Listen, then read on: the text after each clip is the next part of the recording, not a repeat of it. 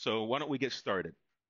So today we're going to continue on where we left off and hopefully finish the module for all of the introductory material pertaining to chapter 1 in the book.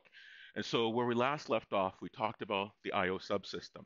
And the I/O subsystem, excuse me, is that part of the kernel that is responsible for managing all of the I/O devices.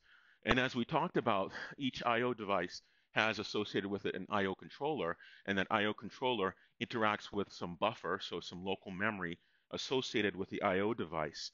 And it's that local buffer at each I/O controller, or managed by each I/O controller, that is responsible for transferring memory to and from that I/O device into that local buffer and then into RAM, right? And that transaction is facilitated by or through the CPU. And so as such, the I/O subsystem in any operating system kernel is going to perform a type of memory management. It's managing the ushering of data to and from all of those memory buffers associated with each of the I/O devices. So memory management is one of the things that the I/O subsystem is responsible for. Now, for this I/O memory management, it's different from memory management as it pertains to main memory or RAM. The I/O subsystem also deals with the device driver interface.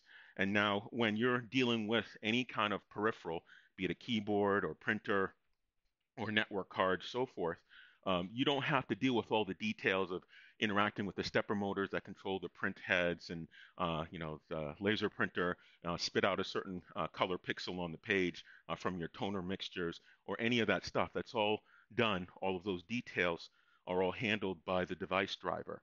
And so on the device side, it's very complicated, but on the program interface side, the device driver is quite simple.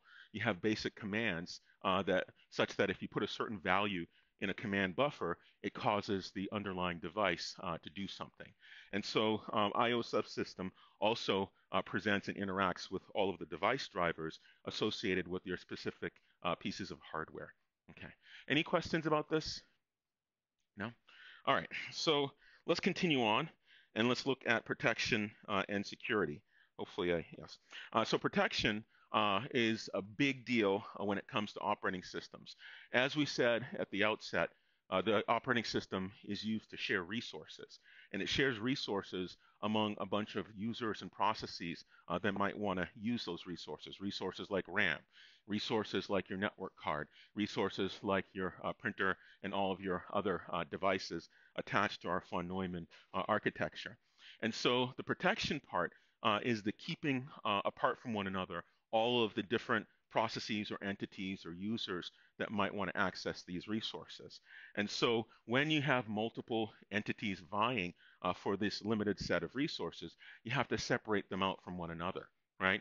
That both means arbitrating between concurrent accesses to these resources, as well as making sure that one request doesn't wipe out or overwrite or interact with adversely with another request. Another one is security, and we're not going to spend a lot of time in this class on security. We should have a security course again at some point, but this deals with the protection of your system in general.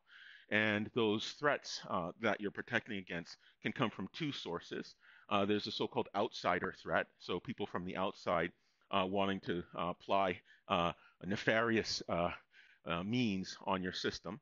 And that could be to try to deny you service of your system. It could be to try to get data or exfiltrate, take something off of your system, right? Or it could be to try to masquerade, right?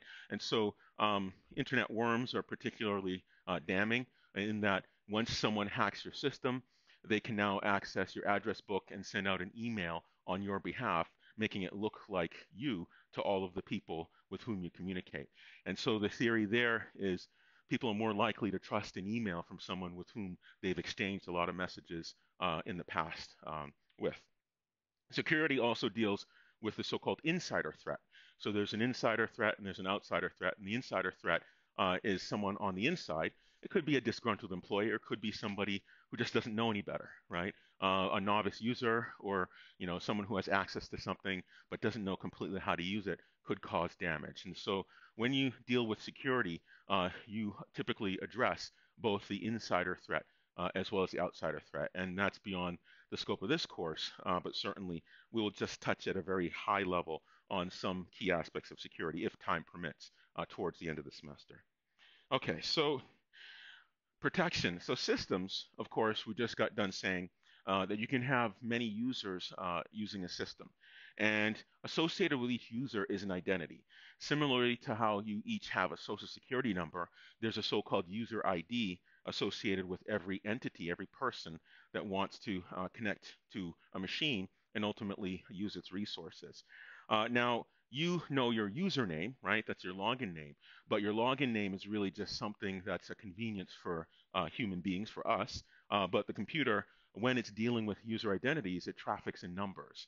And the only reason for your username is just to make it easier for you to remember what your identity is instead of user number, 95734, right? That's a lot harder to remember than just what your username is, first initial, last name, or some sort of mixture of various pieces of information.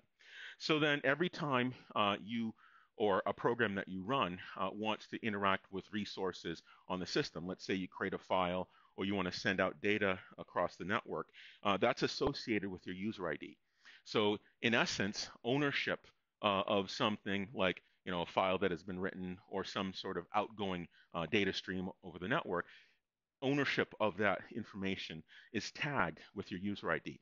And therefore, you can set these so-called permissions, and these permissions allow you to control who is allowed to access, to read, or to write certain pieces of information. And that's the person who owns it, i.e. the creator. Now, there are ways of defining so-called groups, and groups are nothing more than a set of user identities. And in most Unix systems and on Windows, you have the constructs from a system standpoint to be able to associate user identities with named groups. And you can specify resources, excuse me, uh, based on the group identifier. So let's say if you had a group called student and all of your user IDs were associated with that group, and let's say there was a file called homework one, for example, then that homework one, you could change its ownership to be that group student, and therefore everybody who happens to belong to that group called student can now access this particular file. There's also something called privilege escalation. And what that privilege escalation is, it's a way of allowing someone to temporarily perform something or interact with a resource to which he or she usually wouldn't be able to have access or perform operations on. And this allows you to change things, and it's also good security practice, in particular on the Ubuntu distribution for Linux. That privilege escalation command is called sudo, right? It allows you to specify privileged operations that a select group of users, and you control that using an access list, a select group of users is able to perform. And then when he or she enterprises to perform them, you type that word sudo to say temporarily escalate my privileges, give me more privileges so that I can use this special command to access or do things that I access resources or do things that I otherwise wouldn't be able to do. So let's take a brief look at an example of privilege escalation and some of these IDs that I was just alluding to. So let me see. Nope. Let me come up here. And there we go. So I have up a basic window or terminal on Mac OS. Mac OS, the kernel, the operating system, is Berkeley Systems Division or BSD Unix. And as Unix, you can bring up a command window, and this is a command window. And so I'm going to remotely log in to a machine in my Laboratory for Intelligent Perceptual System or Systems or LIPS, su.edu. All right. Ooh, lips2.labs.desu.edu. No. Okay. I'm on the wrong network. I'll lose the monitor. Let me do this. I'll log into an outward facing machine. right? That's another one of my servers in my lab. All right, so I'm going to log in to Bodega, which is the name of the machine, give it my password. Hopefully I typed that correctly. And so now I'm remotely logged into my machine. Question? Okay. So if you look at the home directory, right, it's not very interesting. It only has one because I'm the only person that uses this outside for regular access. Question? Could you please limit the side conversation? I can hear you. If it becomes an issue, I'm going to have to ask you to leave. Thank you. So if we look at this so-called long listing, you'll see a user ID, gholness. That's my user ID. And you'll see a bunch of characters here on the first column. And D stands for directory. But you'll see three groups of character, in this case, RWX, R-X, R-X. Now, the first group, R stands for read, W stands for write, X stands for execute. So that means that the owner, gholness, it's a directory, can read, write, or execute anything in this directory. Now, the next three digits you see here are blank, dash, dash, dash. That means there are no privileges for the group. So the first three set of characters are the user ID privileges, who can read, write, or execute. The next three pertain to the group, and the next three pertain to everyone else universally. So if I go into that directory, and I make a listing, you'll see for some of these files, like license.lic, you'll see that gholness has read, write, but not execute privileges. Everyone in that group, gholness, has read privileges only, and everyone else has read privileges. And so this is just a real example from Linux where you can associate these privileges, and it's exactly an instance of protection and security. And the other products, like the Windows products and the graphical user interface through Mac OS, it allows you to do that more friendly. But from the command line, because underlying Mac OS is Unix, you can do that certainly the quote unquote old fashioned way. All right. Any questions about this? All right. So let's take a look at kernel data structures.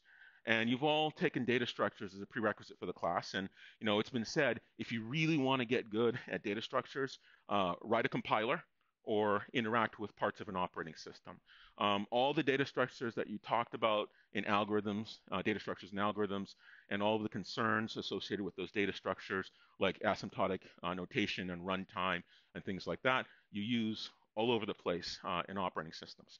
And so some of the key data structures that you use in operating systems are a lot of applications of lists, hash tables, and binary search trees, right? So in particular, when you talk about a process and you say, get me a list of processes, right? And there's a way to do that from the command line. It's called PS in Linux. It'll give you all the processes. It's going through a process table, and in that table or linked list will be a set of process control blocks, and it's just printing out information from all those process control blocks out of that list of PCBs. So here we have a singly linked list, and a singly linked list, regardless of the language of implementation. It could be Python, it could be Java, it could be C, it could be C++. The structure is still the same. So data structures is a kind of logical thing, but how that takes form in the language might differ from one language to the next. And so a data structure in a singly linked list has the data portion, which is your payload, right? In something like Java, you would use objects, and each of the instance variables in those objects would constitute the data payload. Then you'd have a reference in Java, because Java does not have pointers, and this reference would be a next reference. And if you traverse or use that next reference, it's going to bring you to the next object instance, right? And so each record, if you will, in the singly linked list, as it's called, it only has a next pointer or next reference. If you're using something like C, you'd have pointers, right? And a pointer is kind of like a reference, but you're dealing more with the addressing information. Unlike in languages like Java and Python, in Python it would be a reference. And so nonetheless, regardless of the language of implementation, you're going to have the payload area in a single user-defined type. A user-defined type in Python, you can have a Python object. It's called an object in Java, and you define that through a class. And in something like C, it's going to be a struct or structure, right? Structure is how you do these user-defined types in a language like C. And likewise, C++ has objects. You can use references or pointers in C++. And so singly linked list is such that each of your records has its payload information, and then it has a next reference or pointer, depending on your language. And that allows you to go from the first record in the list to the second, to the third, and so forth. And then at the tail or end of the list, you'll notice here this null as your next pointer. And that null reference or null pointer is used to connote this is the end of list item. Now, you can choose to do whatever you want with the things in this list. You can choose to sort them or just add them and remove them or what have you. Next, we have a doubly linked list. And as the name might imply, it's doubly linked. And what does that mean? It means you have a next reference or pointer, so you'll refer to or can get to the next record in the list. And then you also have something called a previous pointer. Now, if you're at the front of the list, the previous pointer value or previous reference value is going to be null, right? That means you're at the front or the head of the list. Likewise, if you're at the end of the list, the next pointer here is going to be null. So you have, in this particular figure, the first item is your data. The second item in a record is your previous pointer, so prev. And then the third item is your next pointer or reference. And so the end of the list, the next pointer is null. At the beginning of the list, the previous pointer is null. And then if you want to go to the subsequent record in the list, you use the next pointer. If you want to go to the previous record in the list, you use the prev pointer. And you can do whatever with that. You can have things in sorted order, in non-sorted order, or what have you. Okay. And then we have lastly the circular linked list. And the circular linked list looks just like a singly linked list, except at the tail item, the next pointer refers back to the head of list. Now that can be useful when you're trying to frequently search for things and place things and so forth. And it's really up to you which one you want to use. The cost you pay for the doubly linked list is that the insertion and deletion process is a little bit more complex. It's all big O of 1, but nonetheless, in real terms, you're going to have more steps to dissect out or to wire in a new record for the doubly linked list versus the other two. Okay. Any questions about this? And so we will spend some time learning a little bit about the C programming language. The reason for that is that C exposes you to more of the details of the underlying system, whereas Java, its whole purpose was to protect you from some of those things. Also, Python's purpose, in part, was to protect you from some of those things. And because we're studying operating systems, we're going to want to have access to those underlying pieces of the operating system. So we're going to have to go over concepts like pointers, which you probably haven't done. Has anyone done C? A little bit? Some of you? Okay. All right. So we'll be doing a little bit of C after we're done with this module for chapter 1. All right. So binary search trees. A binary tree is called a binary tree because binary means 2. And at each node or level in the tree, you have at most 2 children. So this top node is our root of the tree. And then these bottom nodes, or nodes that don't have any so-called children, are called the leaves of the tree.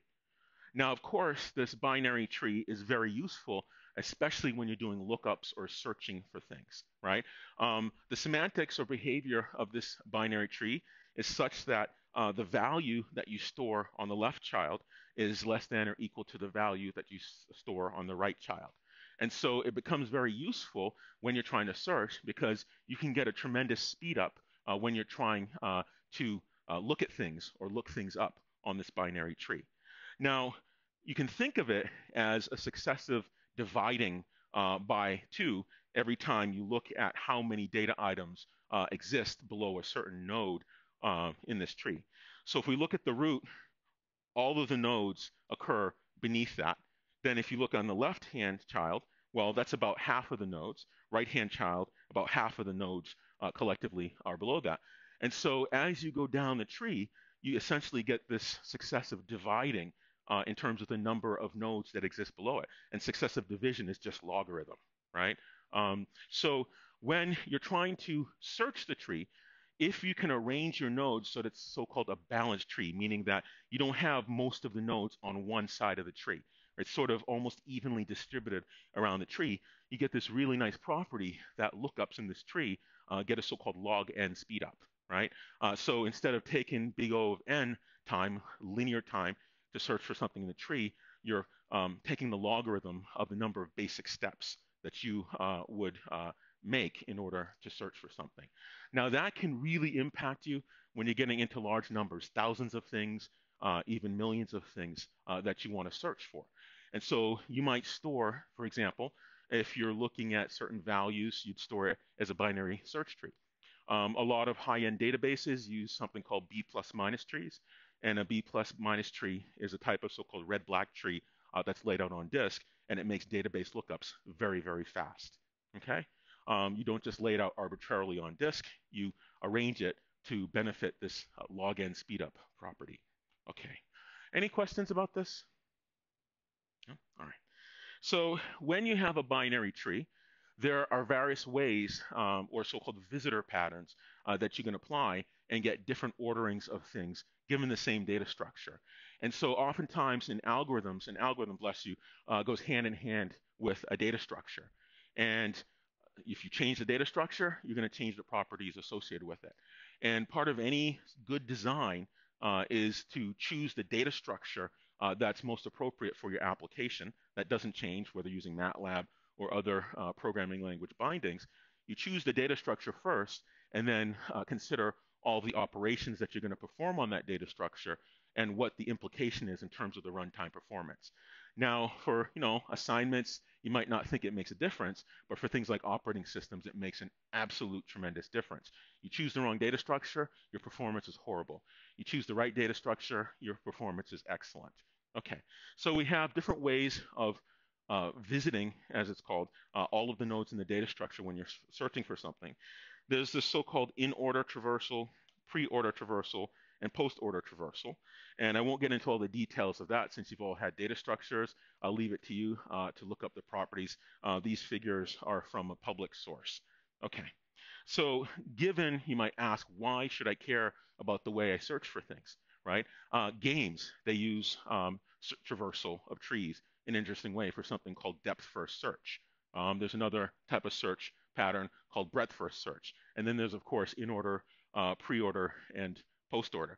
Suppose you're implementing a compiler, right? And that compiler consumes the text of your program. It builds something called a parse tree. A parse tree is akin to a binary tree, but you can have more than just two children. And when you do this post-order search, essentially what you're doing is you're visiting, in the case of a parse tree, right? You're representing the text of your program as a k-ary tree, k children. You'll notice each of the child nodes is visited before you have the root node of the parent of those children being visited. And what that means for a compiler is that you evaluate, let's say if you have an expression called A equals B plus C, right? You need the value of the B plus C part, right? Or the B and the C part. The plus would be the parent, and then the assignment equals A is going to be the other parts. And so what this post order, or at least the post order traversal of trees, is used all over the place when you're trying to decipher expressions in your text, in your program text, with a compiler. And you can take a whole semester of just compilers. I don't know if they teach it here anymore. Right? Any questions about this? Make sense? Okay.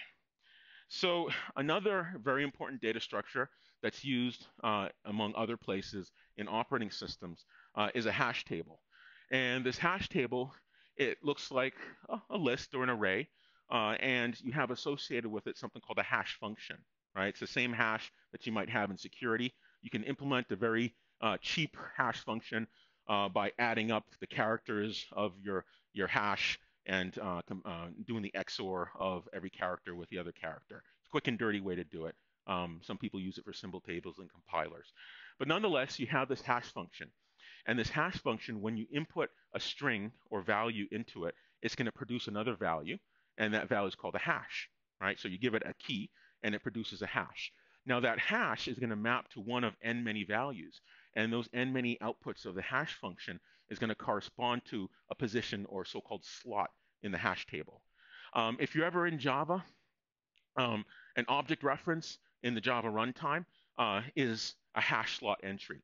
And if you did a print line, system out print line on the object, cast your Java object to Java lang object and do a system out print line on that, you're going to see a number, and that number is the hash slot entry. Okay? And so the reason why hash functions and hash tables are really important is that this hash function is typically very efficient to run. It's big O of 1, right? So it's very efficient to run, and then it takes no more than linear time to insert or remove something from the hash table, right? Once you get a slot.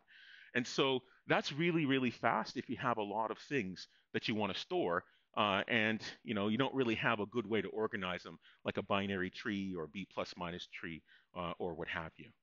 So so-called hash maps are these functions, if you will, and there's a java.util.hashmap, and a lot of languages have similar types of objects in their libraries.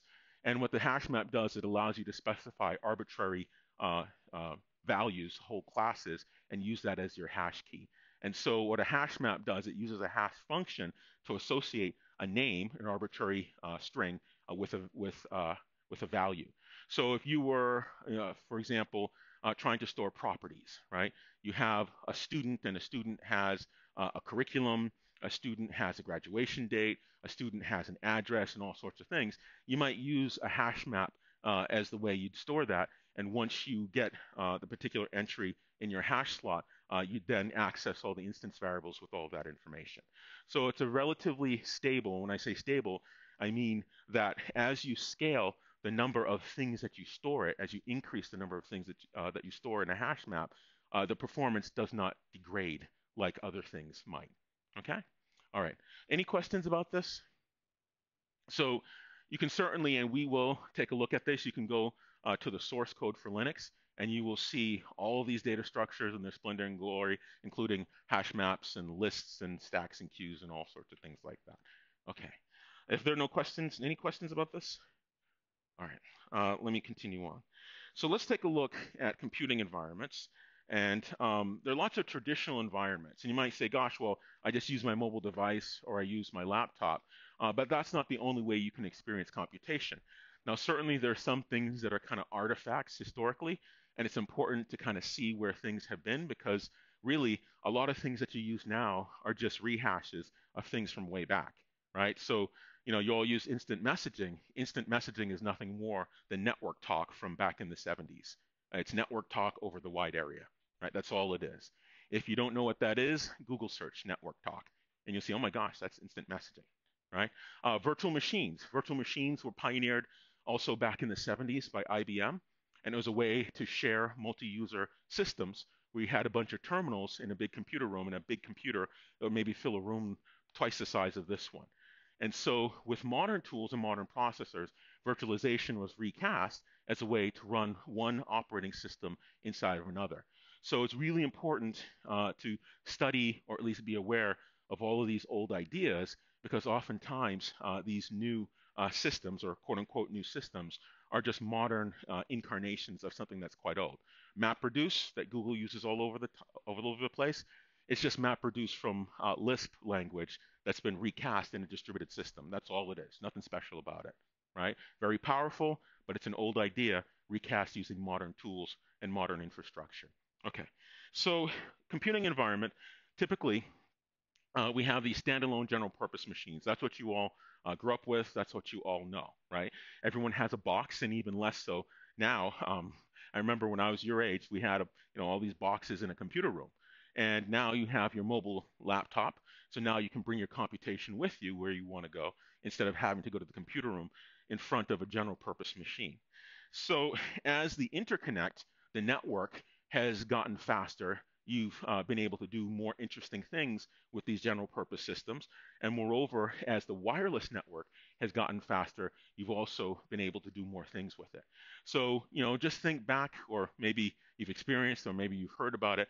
But I remember when modems were 128 kilobit and you had to do dial up, right? You only had certain types of applications that you could do. Now, with broadband, you have much faster speeds, and the idea of streaming audio and video is now a thing. Now, I don't know if you know Mark Cuban, the owner of the Dallas Mavericks. Well, how Mark Cuban became a billionaire is he developed the very first MP3 download site. It was called mp3.com. And that was bought by Yahoo and became Yahoo Music. And that's where streaming music started, right? Didn't start with Spotify, didn't start with Pandora or any of those things. Is because of mp3.com. Okay? Now, certainly it's evolved over time. And instead of downloading MP3 files, now you stream live music as it goes, as the network gets more and more fast. And when 5G is more prevalent, you're going to see even more interesting applications. And I promise you, 5, 10 years from now, you're going to be saying, gosh, I remember when we only had 4G LTE, right? It's going to happen. So a lot of things happen every time you have a technological breakthrough. And one of the things that happens is this idea of portals, right? Instead of having a lot of files with policy guides, and I remember when I was an intern in college, it was at Lotus Development Corporation. One was at Polaroid. I was an electrical engineering undergrad. When you started on in the summer, you just get maybe volumes and volumes, big binders full of corporate policy, right? And that's a waste of paper. We didn't think of it back then. They didn't think of it back then, but it is a waste of paper. And now, with the advent of the World Wide Web, you had this electronic document that mimicked closely what the printed page was. So you could do away with this printed page and save paper. And moreover, you could update this website as new policies came online, and you didn't have to go and distribute all these big binders full of information. And so the whole idea of a web portal was a way to capture all of this corporate knowledge that used to be pushed to all the employees via documentation and physical mail memos and things like that. But it's only for internal access. And companies still use it. Sometimes they host it offsite, but it's still very heavily used. Network computers. Thin clients, as it was called. I remember back when I was working at Sun Microsystems, the whole idea of a thin client was nothing more than the modern version, at least at the time, of so-called terminal. They called it a dumb terminal because it didn't do anything. It was literally just printing out on the screen what came from the shared large multi-user computer. Now, this network computer, the idea there, right, and it evolved during that period in the 90s. Sun Microsystems was a big vendor of so-called thin clients, as they called it then, was the idea that if you have, let's say, an accounting office, and you have 100 accountants working for you, sometimes you need to upgrade the software. Now, it used to be that you'd have to have people come and install stuff. Typically, they do it at night or after hours, so you wouldn't lose productivity during the business day. Now, with this network computer, the idea was that the computer gets everything it needs, the applications and the operating systems, over the network, right? And so you turn on the system, it would boot, it would load the operating system and run it from some server, and then it would load all the applications. And so with that sort of setup or scenario, you don't have to go around and maintain the individual systems. You just update it on this server, which would push out new versions if there were updates. It would push out new versions to all of the terminals. So it made the management of resources and what the typical desktop should be for various job functions, it made it a lot easier. And so certainly networking has become ubiquitous. It wasn't always so. I remember back when I was an intern, we were the only ones that had a network connection in my well, not neighborhood, but one of the few, right? And certainly it's much more common now, such that the average person typically has security measures in place, be that firewalls and things like that, especially since more and more you rely on online for things like banking and travel and medical stuff and so forth. I don't know if you know, but Delaware is one of the top states in the nation as it pertains to electronic medical records, right? In fact, we were very early in doing that back in the early 2000s. I wasn't here yet, but that's what I was reading. So as you do things like medical records and do things like banking, you want to make sure you're protecting yourself because the new form of criminal is purely digital, right? And you've kind of seen or read about instances of that. Okay, so mobile was a huge advancement. I remember in the early days of cell phones, I didn't have one, but it looked like a toiletry bag, and it was pretty big, and it had a big handset, and they called it a car phone, right? Because you'd use it in your car. And when that advanced to the point where you could actually carry this mobile phone or this mobile device on your person, that really changed a lot. And as more and more processing capability happened, and they started adding cameras to cell phones. And I remember when that first happened, it was like, why would someone want a camera, right? Does anyone ever remember carrying around a digital camera, right? Or film camera? No? When you had a film camera, right, you just sort of, you kind of hold your shot, because I only have 12 shots left. Then you have to go to Walgreens and you'd pay like $6.99 to develop it. You'd have to wait 2 weeks and you'd see it and you're like, damn it, I just wasted that shot, right? So then when you had digital camera, right, it got a little bit better. You were kind of more generous with taking your shots because, it didn't cost you to make a mistake. And then they put a camera in a phone, right? That was a huge advancement, right? And of course, now with mobile, you can now take those pictures and send them places, do things with them, right? So let's say, you have a kid in school and you say, are you really at home? They say, yes, I am. Here's a picture. It's me and here's the rest of the house, right? And you can timestamp them and stuff like that. So another pretty interesting thing that's come online is augmented reality. And there was that game, what was it called? Man, I forgot the name. What's that game? The mobile augmented reality. We had the people were walking around. Pokemon Go. Thank you, Pokemon Go. Pokemon Go was the first, not the first augmented reality game, but it was absolutely huge. It really brought augmented reality into common public consciousness, right? And so, what augmented reality requires, if you think about it, you have a camera taking live shots of where you are, and now you have to use your graphics card and render or draw things that are in your field of view. And you have to do that real time as it happens. Moreover, you have other devices like a gyroscope and a GPS.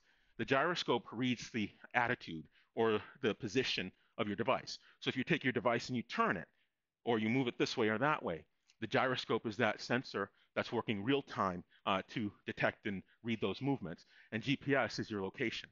So the idea that you can have a virtual creature in Pokemon Go walking around behind you, and you decide to turn, and you see it on your live video as if it's really happening, right? That's a relatively new breakthrough, only a couple years old, the ability to do that on mobile devices. And so these computing environments, virtual, is I think there's a place where that's really going to take off.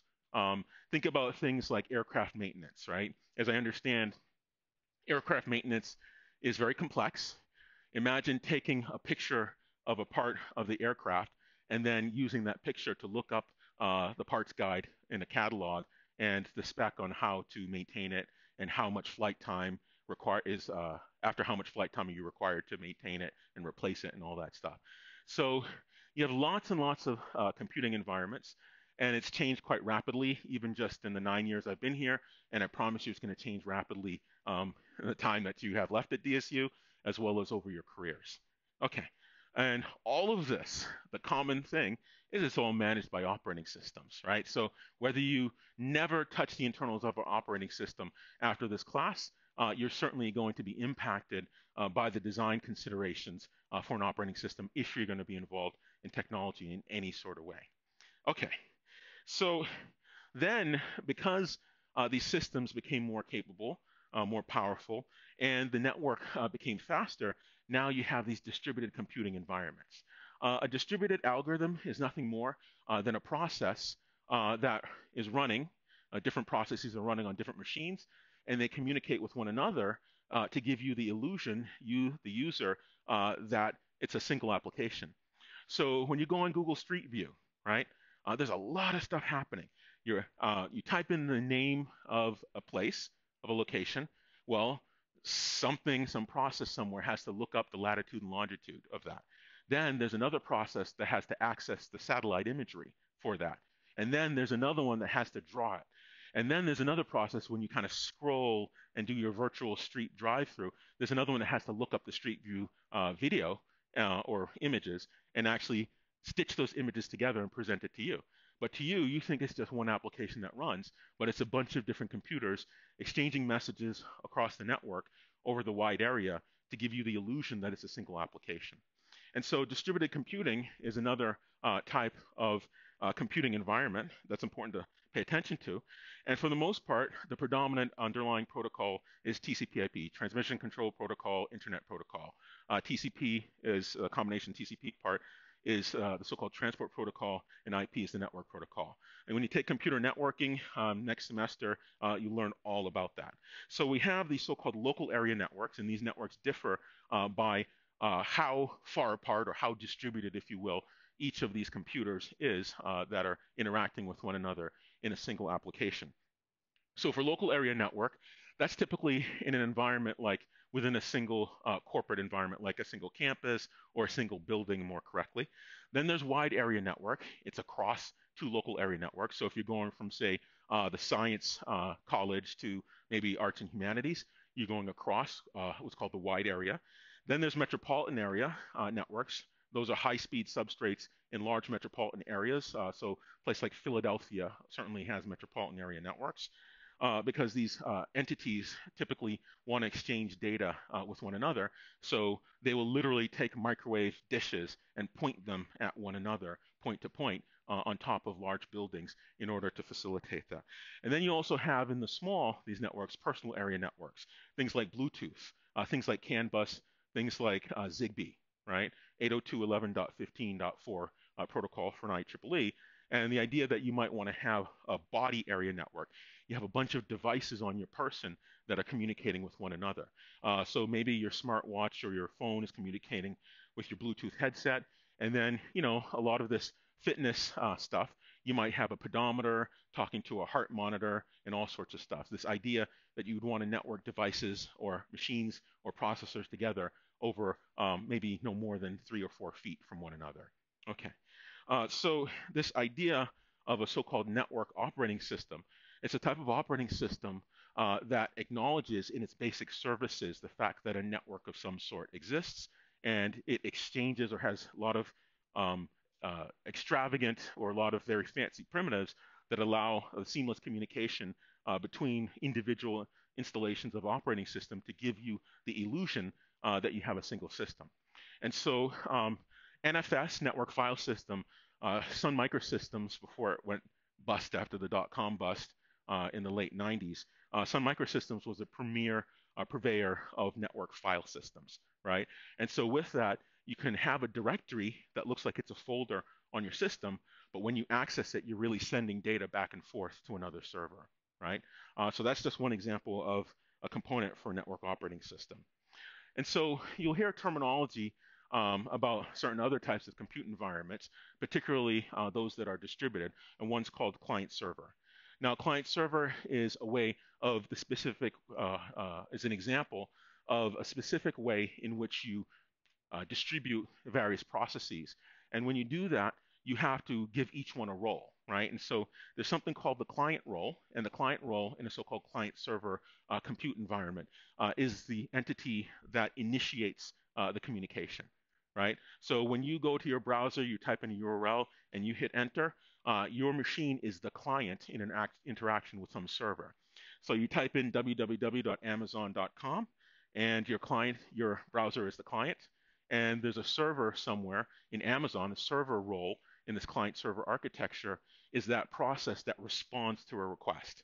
So the client initiates, I need a web page of stuff on sale, and the server satisfies that. It gets that request, it looks up the HTML for that website of stuff that's on sale. It sends it back through the wire indirectly through the network card, and your browser draws it on your screen as Amazon.com's web page. Okay. So you can do this not just with web shopping, but you can do it with a file system. And as such, you can have your access to your files, but in truth, that's really being stored somewhere on a server in a data center. And that allows you to do multiple things. That means you can kind of bring your files with you without having to carry around a USB stick or some sort of storage. But also you can now have backups, regular backups on the server. If anyone uses Dropbox, you'll notice that Dropbox, if you pay the $10 a month for the professional version, Dropbox will save 30-day versions of your files, right? So what they're doing is they're just presenting you a link to a backwards window in time of 30 days worth of backups, right? Okay. Any questions about this? That make sense? Okay. So let's continue on. Does anyone use like LimeWire or BitTorrent? BitTorrent? Okay. All right.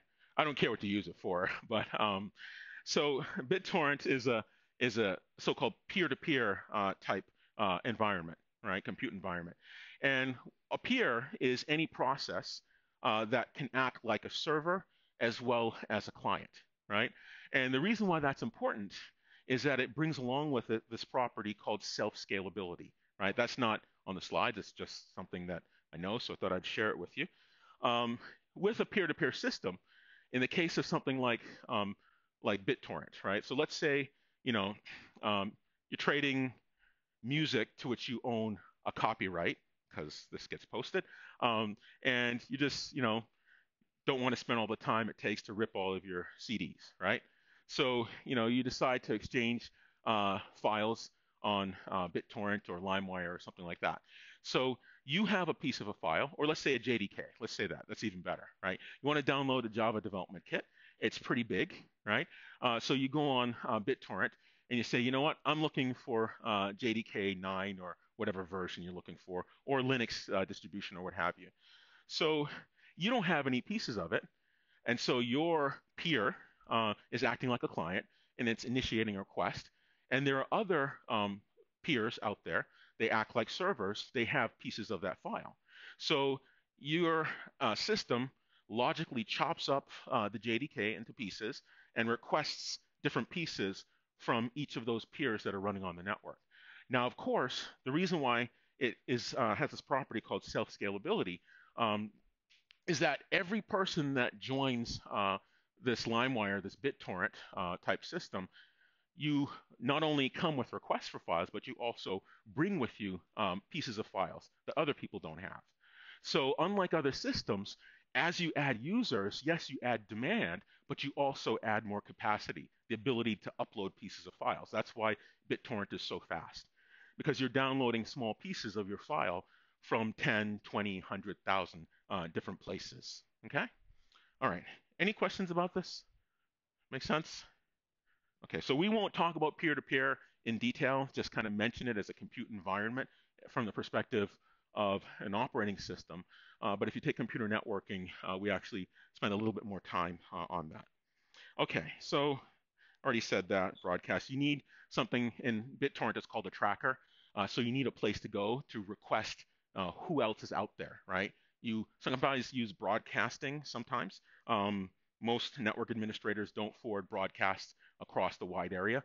So often you connect to something called the tracker, and the tracker acts like a phone book, right? Anytime someone joins the torrent, they register in the phone book, and anyone who joins says who else is around. You go to the phone book and it gives you a list of names or samples a list of names and presents that to you as possible trading partners in the torrent. Okay, so we also have virtualization. And there are two ways of doing this. One's called emulation. It's when you literally translate one machine code instruction to another. That's very, very slow. That's how Apple, when they switched um, I think it was I can't remember, from Motorola to Intel or something like that. But you literally issue an instruction in one machine code and you translate it to another. It'll work, but it's slow. And typically, when you switch over to different underlying processors, that's how you maintain support for the old software written for the old processor or the old generation or different type of processor. And then there's virtualization. With virtualization, you emulate a processor and then you install an operating system on that emulated processor. And that allows you then to run, say, Microsoft Windows on a so-called virtual machine, even though your operating system in your machine is running Mac OS. Okay. And so this virtualization has become really popular because it allows you, let's say you have Mac and you're running Mac OS, but you also want to develop products that run on Windows. It allows you to now have access to Windows without having to buy a second piece of hardware. There's a free virtualization hypervisor called VirtualBox, and we'll be using that with the virtual machine instance to give you access to internals of an operating system. Okay.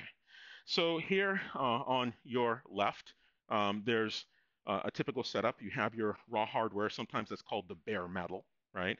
It's silicon and metal, but they just call it bare metal in industry. Then you have the OS kernel running on top of that. That would be your operating system.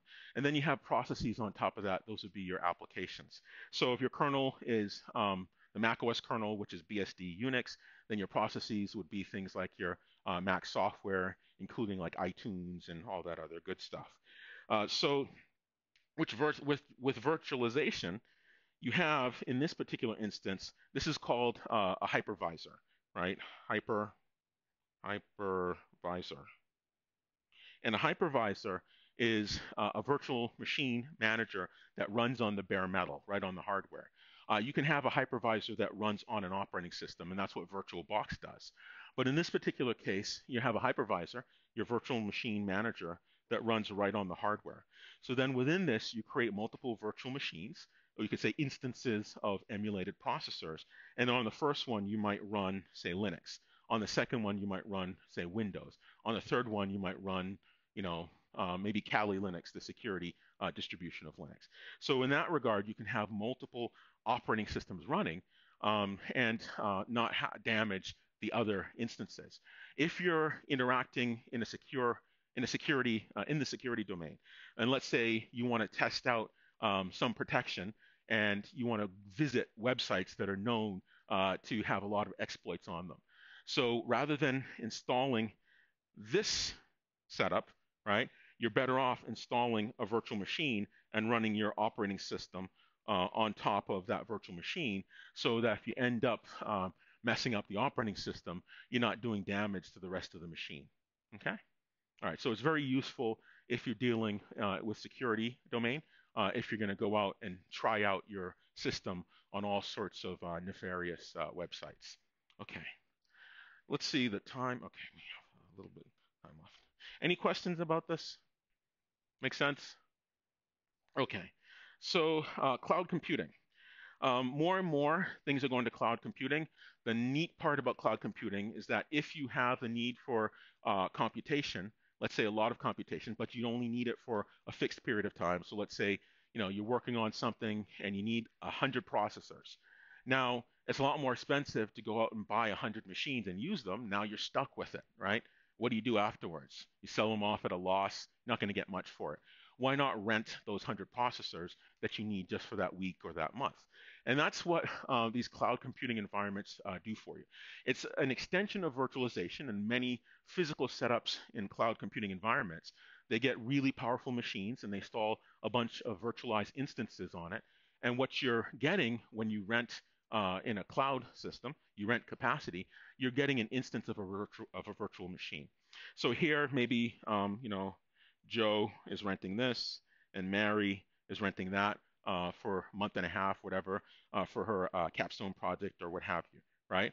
And then when you're done, they just get rid of this instance, and the next person that wants to rent capacity, they create a new virtual machine instance, and you're off and running, and they have the metering for it for you to pay for that usage. And so there are many types of cloud environment. Amazon Web Services, their Elastic Cloud is very, very popular. Microsoft's Azure Cloud is coming online. They're doing pretty well. Google has their cloud environment.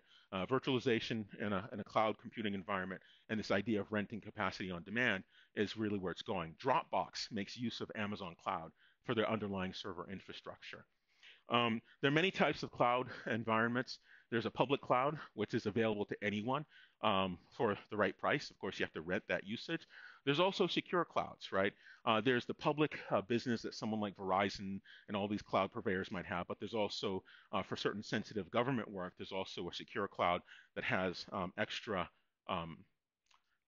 fail-safes and other mechanisms associated with it. There's private clouds, so companies will stand up their own cloud-based environments. Netflix, they have private cloud. You cannot access the compute environment for Netflix. You're using it when you watch their movies, but you can't access it yourself and rent their capacity. Without knowing much about it, I can guarantee you they have specialized hardware optimized for compression of video, right? They have to, because video is their business, and the higher the rate that Netflix can get video to you, the better their business. There are also hybrid clouds that include both. I won't talk that much about it. There are also these ideas there are also these ideas of trying to virtualize various things that we would typically have in a single system. So the so-called software as a service. When you're using Google Docs, right, that's software as a service. You're running something that looks like a word processor in your browser, but you're doing it by connecting back through a server, and you're using dynamic HTML to draw the buttons and stuff like that. You also have something called Platform as a Service, or PaaS. That's where you have the runtime stack. So all the libraries, programming environments, and other services like database that you might need, and it's delivered to you across the internet. If you've ever heard of these things like containers, like Docker and Kubernetes, right? Those are examples of Platform as a Service. You download this container, and it's an environment that goes to your machine. It's been prepackaged. You download it over the internet, and it has all the runtime APIs and software needed to do a particular application like LAMP, Linux, Apache. I forgot what the MMP stand for. Anyways, so that's platform as a service. It's all the runtime libraries plus other pieces like databases that you need for implementing a specific type of application. So if you want someone to run your application or you want someone to develop something, you just give them the platform across the network and they're off and running. You don't have to worry about it. Okay, so infrastructure as a service, that's where you're adding other pieces like backup and storage and things like that, those infrastructure pieces. Now you have something called software-defined networking, where you can even alter the data flows across the network custom to the application. And that also you could include as part of your infrastructure as a service. It's just not mainstream right now. But a lot of companies like Google and Facebook are using it to migrate mass amounts of data between data centers in various locations around the world. Okay. Any questions about this? It makes sense? Yeah, no questions? All right. So a little bit, we'll talk about cloud computing. When you have a clustered environment in a cloud computing scenario, cluster meaning you have more than one machine acting to satisfy incoming requests. And the reason why you have multiple machines is because you want it to be fast and you want to support a lot of users. You want it to be scalable. So here you have an incoming request over the internet, right? And the customer interface might be your Netflix application. You see a list of movies and you decide to click on something that you like. So that obviously or certainly goes through a firewall because you want to make sure the right type of requests are coming in. And then you have this thing called a cluster controller or load balancer. Now this load balancer, it gets reports regularly from each of the virtualized instances about how loaded they are. And the heuristic is typically when an incoming request happens, you're going to send it out to the most lightly loaded server instance. And so that keeps your responses fast and it keeps them manageable. So this is a general cluster cloud computing environment, and it's the load balancer's responsibility to make sure that no one node gets too bogged down. Okay, so embedded in real-time systems. Now, whether you know it or not, embedded in real-time systems are the predominant or most numerous types of operating systems out there. You have a microwave. There is a processor running some operating system. You have a washing machine and dryer. There is a processor running some operating system. These more complex fridges with the touchscreens, there's a processor running some operating system. And so the average person usually has a few dozen processors involved in their daily existence. And I'm not even referring to things like your laptop and your mobile device. Modern automobiles have at least 1 to 2 dozen different processors involved. Things like the braking, things like the engine control, things like the emissions, things like the radio, things like you name it, the car computer, everything has a processor. And for those types of systems, you have something called a real-time operating system. What real-time implies is that not only do you compute some task, but that task also has a hard timing guarantee. So for example, if you have anti-lock brakes, you mash your brake pedal, right? You just press it. You don't tap it and pulse your brakes that way. You just press it. Well, there's a computer in your car. It gets that signal by wire, and then it pulses your brakes at a specific rate, right? And so all of that has to happen in a hard deadline, meaning that a few milliseconds, like 2 milliseconds, no more than 2 milliseconds, when you press that brake, the brake pedal has to engage, the brake shoe has to engage, right? And so these real-time operating systems are a little bit different because you don't just write software as you normally would. There are analytical systems associated with them that give you actual guarantees that not only does this process run, but it will run and complete in a specific amount of time. Because when you're attached to physical systems, like your anti-lock braking system, um, you can't afford to have something take longer than a guaranteed amount of time. Okay? All right. Any questions about this? Does that make sense? And we won't talk about real-time operating systems, or RTOS, as they're called, RTOS, but I just want to make you aware that they're out there. And then lastly, open source. You're all familiar with, or at least have heard about Linux. The open source movement was started by Richard Stallman by the Free Software Foundation. You can Google search him. Quite an interesting character, interesting personality. But previously to that, you had to pay money for operating systems, and also you didn't have access to the source code. And the philosophy goes that when you can look behind the curtain and see the implementation, you get better products. Is that always the case? Well, there are arguments for or against, because if somebody's mortgage depends on implementing something, right, their livelihood, you might get better quality. That's not always the case. And Linux is a big example of that not always being the case. And so the idea behind these open source operating systems is that by licensing, forcing anyone who uses it, you can freely use it, you can edit it, you can look at the source code, you can make your own, you can sell it if you want to. You're free to do that. It makes it more stable because many people contribute to improving it over time. Now, take Linux. I remember early versions of Linux in the early 90s was much less sophisticated than it is now. And there are many examples where Linux is far superior to the for-pay closed source operating systems. And so most embedded systems right now are some variant of Linux. If you wanted to start your own little embedded system company and go for it, please do. You just download a copy of Linux, and there is real-time Linux, and you just spin your own system with it and then sell it. You're free to do that with open source. Whereas if you wanted to take Microsoft's embedded Windows, you have to pay Microsoft for it. No ifs, ands, or buts or ways around it. So open source has tremendous value. And the next slide, I have a bunch of links that are aggregation lists of various open source systems, as well as a professional journal that talks about Linux internals. And with that, we have ended the module on chapter 1, and we will segue on Tuesday to C programming to give you some bootstrap information to start looking at the material from chapter 2, which has some examples about the programming interface for various parts of operating systems. Any final questions? Yeah. Okay. All right. Okay. Any questions? No? All right. So we're a little early with that. We'll end here, and we'll see you all on Tuesday.